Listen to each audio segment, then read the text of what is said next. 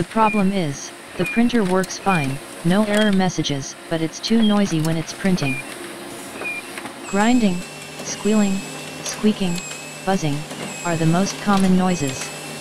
Unluckily, there could be many causes. Toner cartridge, fuser unit, gears, all moving and rotating parts, could cause the problem.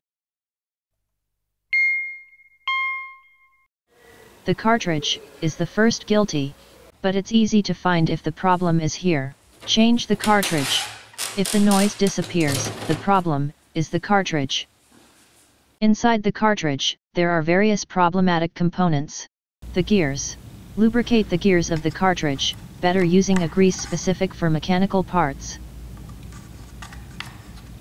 Another friction point is the drum axle, or the drum pin.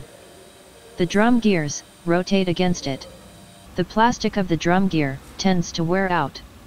Lubricate the pin and lubricate the inside of the drum gears. Be careful not to damage the drum. Don't use too much lubricant, it could fall over the printed page. The less, the best. If lubricant fall over the drum surface, clean it with isopropyl alcohol. Inside the drum, there is a copper contact. Lubricate the contact with conductive grease. It's an electrical contact, don't use normal grease. Pay attention to not bend the electrical contact. The contact areas of OPC drum and wiper blade have the highest friction point in a toner cartridge. A new wiper blade is rigid and could be noisy, at least for the first tens of pages. Lubricate the drum wiper blade with toner. Better if you have specific drum lubricant, like zinc stearate. The charge roller could be one of the noisiest component within a cartridge, especially the hard ones. The OPC drum is a light, hollow aluminum tube. The charge roller rotates against the drum, causing vibrations. The vibrations inside the drum cavity produce a noise. To avoid this problem, inside some drums there is a plastic roller that acts like a silencer. You may use cardboard. Be careful not to damage the drum internal contact. The developer roller contact rotates against a metal plate. It could be noisy. Lubricate the contact with conductive grease.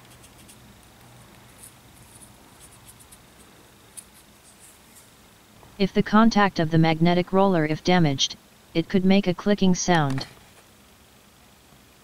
Inside the toner hopper, there are paddles that bring the toner near the developer roller. If damaged, they could be noisy.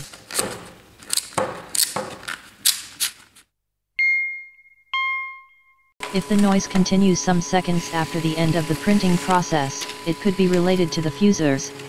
The fuser units have roller bushings that wear out. When the bushings wear thin, the contact with the rotating metal of the fuser roller shaft could make a squealing sound. If you don't want to change the bushings, at least lubricate them with high-temperature lubricants. Fusers are very hot, 100 degrees or more, so don't use normal lubricants. Remember, the less, the best.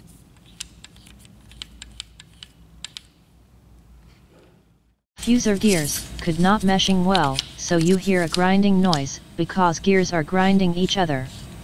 An high-temperature grease could temporarily solve the problem, but to fix it, you should replace the fuser unit.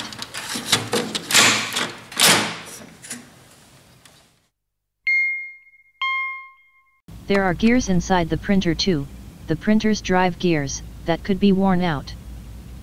The gear wear may not be obvious from a visual inspection, but it only takes minimal wear to cause quite noisy printing. Lubricate the gears using a dedicated grease for mechanical parts. Again, the less, the best. Give a look to the fan. Most of the printers have a cooling fan, often behind a grid, to allow ventilation. The fan has different operating speeds. When the machine is idle, it runs at a low speed. When printing, or when it first turns on, it operates at a high speed. As the fan bushings wear, the lubricant dries up, leaving a loud friction sound. The noise could be generated by the fan plastic housing vibrating on the fan holder assembly. You could try to put a foam padding around the outside of the fan, to keep it from causing this problem. Sometimes, an old fuser, or an old cartridge, runs quietly, but a new fuser, or cartridge, runs loudly. The problem is usually not with the new part. The new gears of the new fuser, or cartridge, are not meshing well with the worn-out drive gear in your printer.